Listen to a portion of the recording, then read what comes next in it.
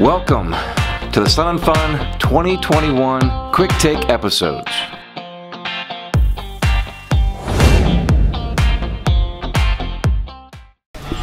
All right, here at Sun and Fun 2021 at the Dynon booth, Fly Dynon, with Robert Hamilton, and we'll give a kind of a quick tour of how to operate one of these Dynon HDX panels. All right, Robert, like I said, if I'm a brand new person to Dynon here, right, and I've never even touched one of these screens. Walk us through like the home page, what's available on the home page. Is it customizable? And I see you've got many buttons. I assume you've got several pages to scroll through. So just kind of walk us through what it's like to operate one of these. Okay, thanks, Brian. So what we have here is a completely integrated, what we call a glass panel. It's all the avionics you need to aviate, communicate, and navigate. This is the primary display right here with your primary flight display. It has all your six-pack of information. It has your attitude. I'm going to do a turn here so you can see the attitude is changing. Airspeed, altimeter, vertical speed, compass, bank and turn. Everything that you're used to traditionally is right here to fly the airplane. On this particular screen, we're also showing all the engine instruments here. One thing to know, though, that these two displays that you see are actually identical, even though this one is now set up for the GPS navigation display. I can easily reach over here and hit display. I can turn on my map. Let me go here. I'm going to go. Here we go.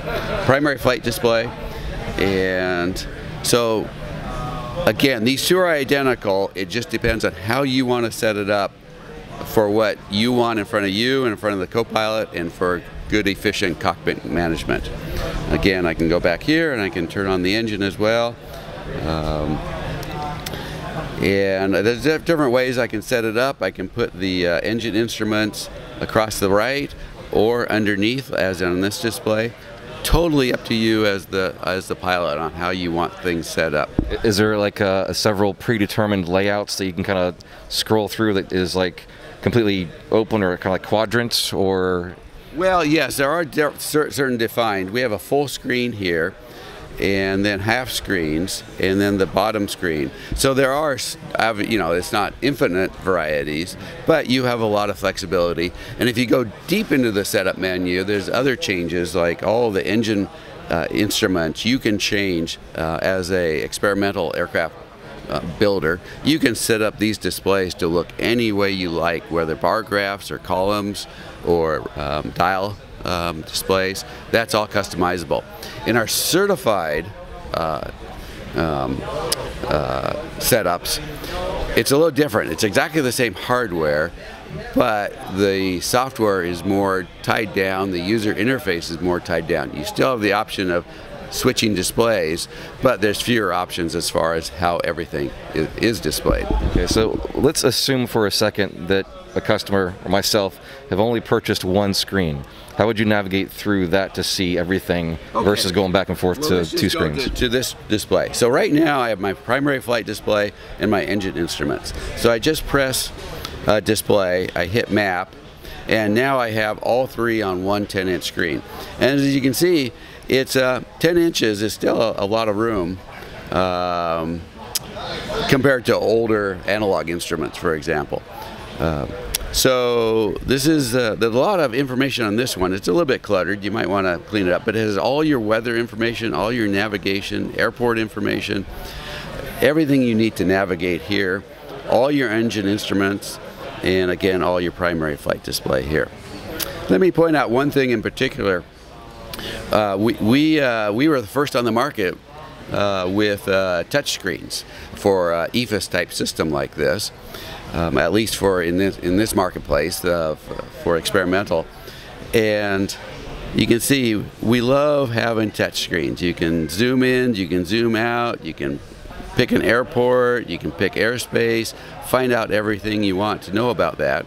It's almost a necessity because everybody's so used to touchscreen. People go to like, is it broken? Is it not working? Yes, but there is a problem with it. When you're using like a iPad, for example, it's typically on your knee and it's moving with you, and it's right here where you're kind of close coupled to it.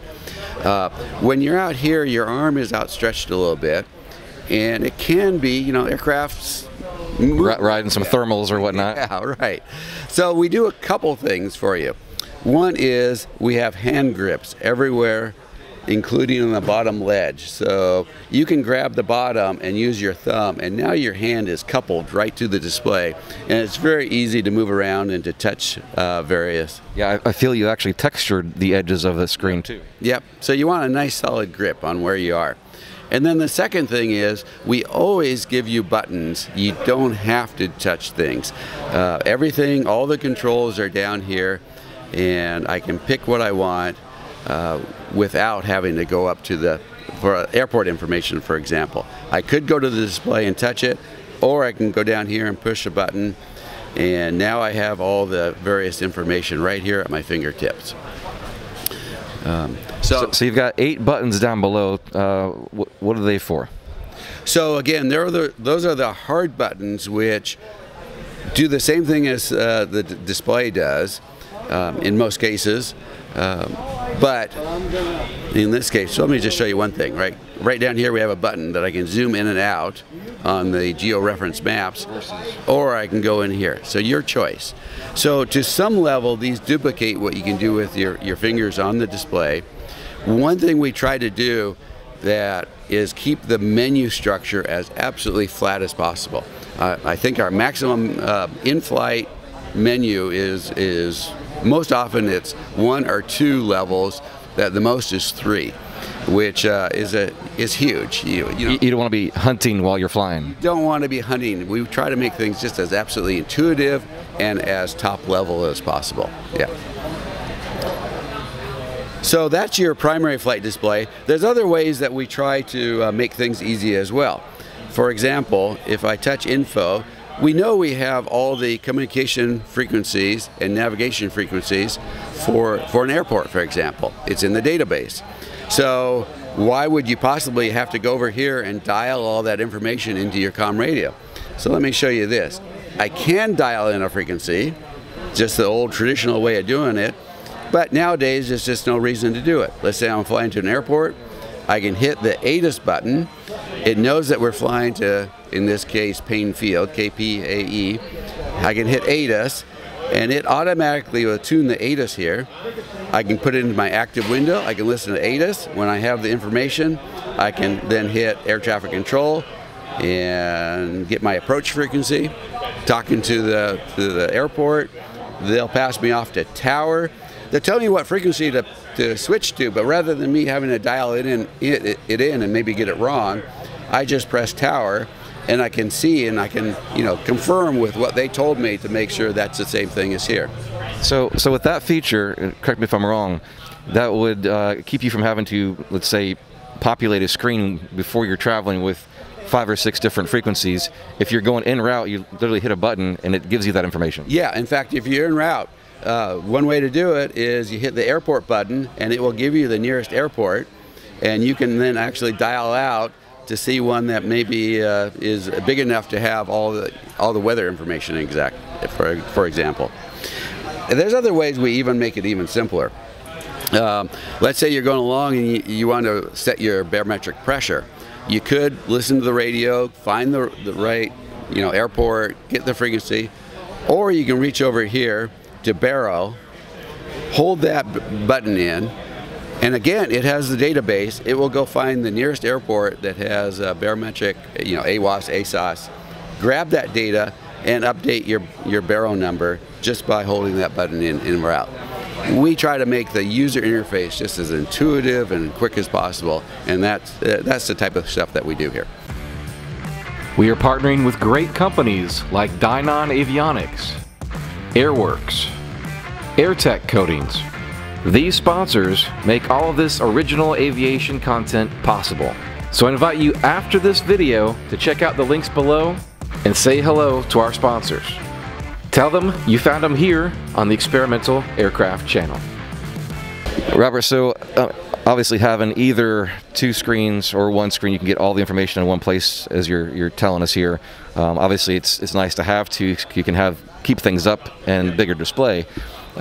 Explain how the moving map works. Is it your own? Is it a third party? And also weather, and where does it get the information? Is it a subscription? Yep. Explain that whole process. Okay, excellent. So yes, this is our map. There's various layers of information here. The most obvious thing here you see is the geographic. So there's elevations. That doesn't change much. It ships with the very high resolution geographics. Ships with the instrument. If it ever were to change, you can download it free from our website. It's fairly easy to load. So that's the most obvious thing here. And what you can see here is quite traditional. So it's kind of like a lifetime subscription to the maps. Yeah, kind of like all free. Yeah. Okay. Yeah. You can see that the different color markings, the greenish or browns is land that's beneath you. The yellow is within 2,000 feet, and the red that's under you. So obviously, it's pretty intuitive. You want to stay away from the red. As you climb, you can see the red disappear. That's pretty traditional with most GPS maps. So then we go from there. The simulation just reset itself. So now we're back on the ground. So of course there's a lot more red because the airplane is a lot lower. Of course, we get things like TFRs, which you can I was making sure that wasn't lava there for a second. So. Yeah. And then the next layer is all the data like roads and cities and such. That also we just provide to you. It doesn't update very often. It's just there. The next layer that does change is the airports and obstacles. Traditionally, they were updated by the FAA every 28 days. Regardless, we always have it on our website. It takes just a minute on your computer, download it to a card, plug it in, and you can upload to the most current FAA data. Again, that's free. We buy it from the FAA. It's not much. We pass it along to you for free. The next layer is all the weather information, and of course that also is free. That comes from the ADS-B system and just is superimposed on the map. The next thing is, let me go to an airport information. This is my home airport, Painfield, Snohomish County, and we have plates and diagrams. So this is, for example, a geo-referenced airport diagram. This, and as well as your approach plates for IFR instrument landings, we do charge for that. Actually, we don't charge for it. There's third parties that provide it. Most often in the United States, the best source is Seattle Avionics, which has all the U.S. plates for it. Actually, for more than the U.S. Then they keep expanding what they're offering. It's been some time since I've bought an airport directory, which used to be like a brown leather type booklet, yep. And that's a hardback. So I assume digital is probably cheaper. It has all that information, and the Seattle Avionics offers a subscription for $99 a year, so it's very reasonable. Outside the U.S., we have other vendors that provide that data for us. Pocket FMS, Australia, it's Oz Runways. We have a new vendor for South America, so we have all the South American data now. So wherever you are, we have data for you. That does cost a little bit, but in a variety of ways with our contracts, we keep the price as absolutely low cost as possible. You know, this glass panel stuff, it's all inclusive, right? So it includes your transponder, ADS-B, and everything in one space. That's absolutely right, including things that traditionally cost a whole lot more, such as autopilots. I mean, on a certified plane, you can spend $20,000 easily on an autopilot, where we include it in the system itself. Let me show you our autopilot. Basically, I'll click on autopilot. You have all the displays here. Now again, we use both touchscreen and we have a separate panel if you'd rather use it that way with hard buttons. But I can turn the autopilot on. It's now telling me that the autopilot is on. I'm in roll mode, vertical speed mode, and I want to increase my vertical speed, so I'll go up to 500 feet per minute. It will now capture whatever, it will actually, in this case, it will just keep going, but I can also put a altitude hold in, dial in my, my altitude I want to go to. Very advanced modern autopilot. It has all the roll commands, all the altitude hold, vertical speed hold, airspeed hold, basically all the features that any modern autopilot has. Now, most airplanes that we sell, we have two axes, the roll and the pitch, but if your airplane needs it, we also have a yaw damper, depending on, like a high wing airplane might need it. So we offer everything. So that's the autopilot. And then we also have a transponder. It's totally integrated. Let me reach up here and touch the transponder. So you can dial in your frequencies. I can hit ident as need be. Right now I'm doing VFR, or I can put in a air traffic control frequency that they tell me to, and just that simple. So again, everything's integrated. It keeps your panel clean. Now, one thing is, it might be, hey, you have an integrated panel. Doesn't that mean that if there's one failure, everything goes away? It's actually not true. Everything is redundant here. As I showed you earlier, both screens are actually the same hardware. If you lost one, the other becomes the primary. Okay, so you don't lose any functionality if you lose a display. Talking about the wiring, the data communications, they're all redundant. So if you had any fault in any of the wiring, it knows it. It disregards that data cable, goes to the other one.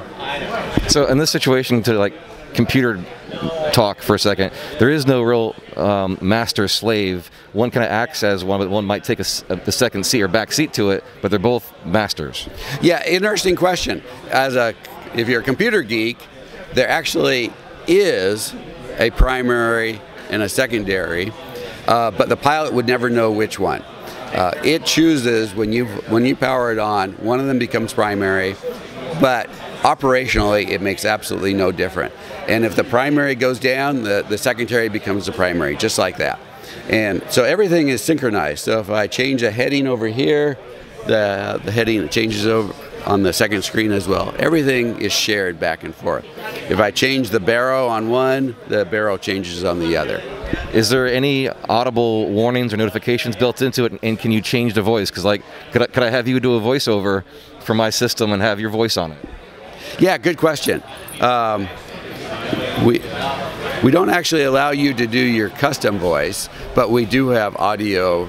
We have both a warning system here that's visual and audio that has a terrain. Exactly. I got taller or something. All right, Robert, thanks for taking a few minutes out of your day today to walk us through the operation of the HDX panels, right? And hope you have a good week here at Sun 'n Fun. We will, and thank you, Brian. It's been great so far, and we're looking forward to a really good week. So thank you, and good luck with you. There's a lot of good things to see around here. Where can people get a hold of you to call you directly or read about information online and that kind of stuff? Again, the simplest way is just on our website. Dynon.aero is the shortest and quickest way to reach us. Awesome. All right. Thanks for the tour today. Thank you very much, Brian.